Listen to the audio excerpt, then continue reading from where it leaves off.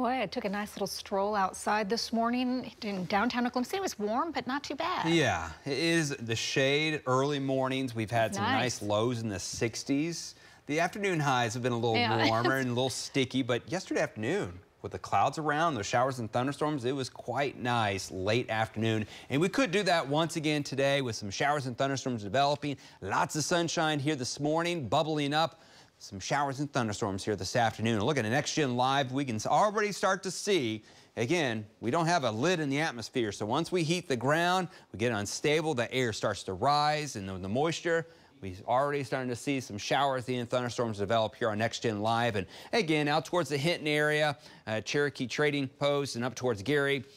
Again, along I-40, hit miss. Not seeing the jet stream energy, so these are not organized. So they go up, they rain themselves out, and then they spread out with the rain-cooled air, and additional showers and thunderstorms will develop along those outflow boundaries. The cool air, as it runs in and the air rises, once again, you get more showers and thunderstorms, and the thunderstorm that briefly developed now in Fairview has gone away. And that'll be the case here this afternoon. You can start to see the towering cumulus clouds out towards El Reno in the Hinton area. Southeast wind, barely a breeze. That has been the theme the last couple of weeks.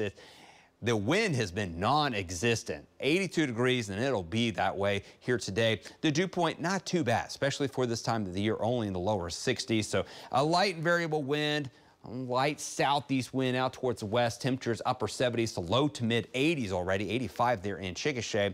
And like I mentioned, not much wind to speak of, less than 10 miles an hour. And that's why with all the humidity, the smog, the smoke, the pollution, it's not really being moved around by nature here, and that's why both metroplexes have a very unhealthy environment. So limit your time, especially if you have to deal with allergies or just lung issues. Today and tomorrow, the air quality will be pretty poor with those temperatures around 86 to 88 degrees here across the area. Warm and humid as those scattered thunderstorms start to develop.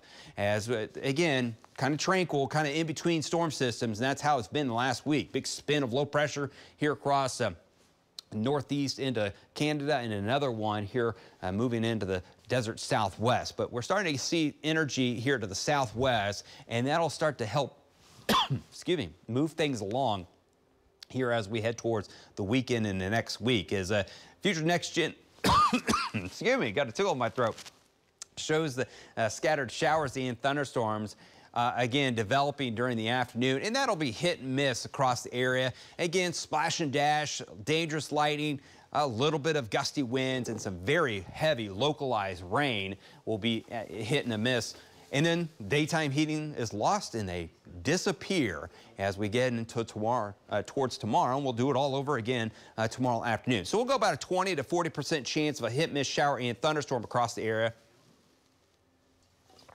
Excuse me, I gotta drink some water. I got a tickle in my throat and I can't get rid of it. Pulse type, the air quality is pretty bad. The allergies are also bad as well. Again, small hail, gusty winds, and some localized flooding. Temperatures here tonight into the 60s. Tomorrow and tonight, I should say tonight, southwest Oklahoma, and then tomorrow, much like today. Again, it's not really changing the environment.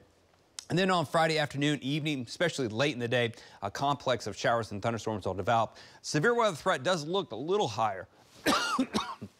As we head towards Friday evening and overnight, complex of showers and thunderstorms comes in the northwest, and then Friday's high temperatures into the upper 80s. Again, the best chance of rain, I think, on Friday will be late in the day. And depending on what those storms do, Friday night will depend on how much severe weather we have on Saturday. Look at your 9-day forecast. Upper 80s, hot, steamy. I'm going to go cough whatever's in my throat away, and Lisa will have the rest of your news here after the break.